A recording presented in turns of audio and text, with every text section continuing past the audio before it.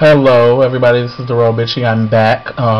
Before we get to the 2010 first annual Greek of the Year Awards, I actually wanted to address a couple things. And you know, when I say that I have to address something, it pretty much means I'm about to go in on somebody. I had to talk about two little instances, and then I'm going to go ahead and get to the fun part, the Greek Awards.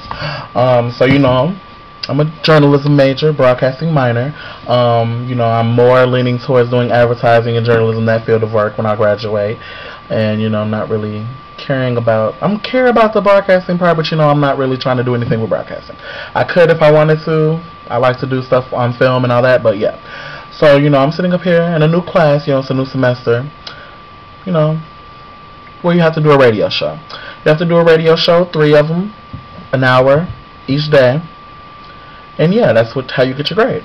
So, I've done the show maybe once or twice. I'm just still freshly learning everything, trying to get, everything wrapped around my head so I can, have a good little radio show like my show now. So, this week I'm sitting in there, doing my little radio show. It's Monday morning, I'm tired, already a little frustrated. So, somebody comes in, and I'm going to do exactly what they did and give you... Somebody will be texting me right now. Never mind, it's a reply on Twitter. Put that on silent. Anyway, I'm about to do exactly what he did to me, and I'm going to let you guys see. Hold on a second. What is with y'all leaving this door open? Oh, I didn't leave it open. Ooh, I dropped my phone, y'all. Troy, you okay? I didn't leave the door open. I wasn't the last person in here last night.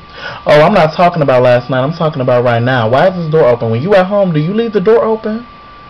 I'm gonna start writing y'all up. This is a verbal warning. Okay. Scene. When I tell you that I've never been more pissed off in my life at somebody, when I tell you that I've never wanted to, I'm not gonna say it, but more than I ever wanted to somebody that day. It was hard for me to bite my bottom lip and not curse that man out. I respect my elders, but being a grown man, I expect you to talk to me the same way you wanted to be talking to, and I'm talking directly to you. If you ever come at me like that again, or ever talk to me that way again, I'm going to be fired from WIU radio. Probably banned from Silly, because I'm a 21-year-old man, not an 8-year-old child in the playground spitting on his little sister getting yelled at. You're not my father. And when I am at home, I do leave the door open, if you had to know that for some odd reason. I expected you could have came to me and be like, when we're in the studio, we want to keep the door closed because, people be coming in and out loud and all that stuff. But no, you decided you wanted to talk to me anyway you were going to. And I'm going to let you know now that was a mistake. You're on my bad list now. And if you ever speak to me that way again, we're going to have problems, okay? That situation's done. I wanted to talk about something that people wrote in and wanted me to talk about. One of my Twitter followers told me that they wanted to get my opinion on what do I think about girls being mad when their man is, on the DL. And my whole situation with the whole DL stuff is I don't agree with it. If you're gay, you need to just be gay. I don't condone being with a girl and a man at the same time. And not telling the girl that you're with a man and not telling the man that you're with a girl. Just playing everybody. I don't agree with it. But what I will say is, girls, when your man leaves you to be with another man, and you're sitting around the union and other places like that, staring at them and, whispering to your friends, giggling and laughing, that makes you look dumb, not the gay person. Because he took your man.